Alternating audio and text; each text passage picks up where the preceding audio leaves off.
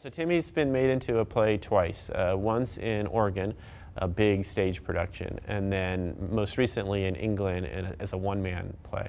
And I've seen both, and I like both. It's very odd to, for someone who does, I suppose if I wrote for the movies it would be different, but I write for a comic strip.